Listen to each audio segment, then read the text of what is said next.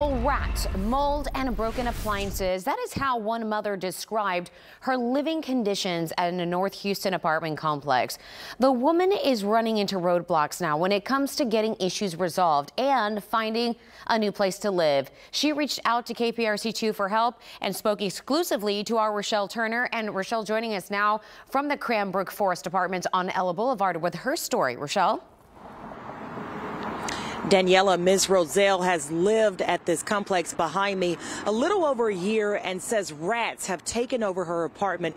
It's gotten so bad that after she drops her son off at school, she actually stays in her car, and her son recently got sick because of mold.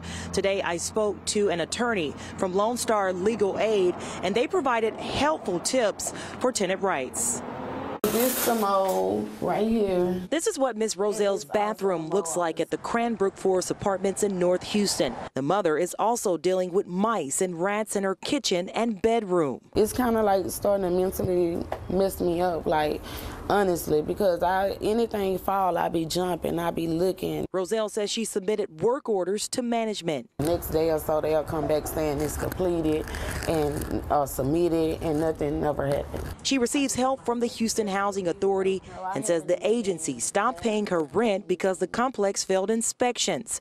It left her with a balance. I feel like I shouldn't have to pay it. I spoke to a staff attorney with Lone Star Legal Aid who says the situation can be tough on tenants. The housing authority will not be paying out the rent anymore, and the tenant will most certainly lose the apartment without the ability to make that rent. When it comes to work orders not being completed, Treble recommends sending a certified letter to management and give them time to respond. If that doesn't work, a tenant can fix the problem on their own or sue management in small claims court. I really think that it takes tenants being really proactive, and go ahead and get in a request to the housing authority. Don't wait around for that property to fail. There's nothing further I can give you any commentary. I went to the front office and management wouldn't answer any questions. Roselle says she's had enough and she hopes she can move out soon. I moved to Houston, kind of relocated thinking like I can get myself together, but this have kind of like brought me down. I barely can sleep at night. And Lone Star Legal Aid did provide a number for tenants that need help. Their number is on your screen, 713-652-0077. You can call them and they will start the process of getting you some help. I did reach out to management through email, but I have not heard back as of news time.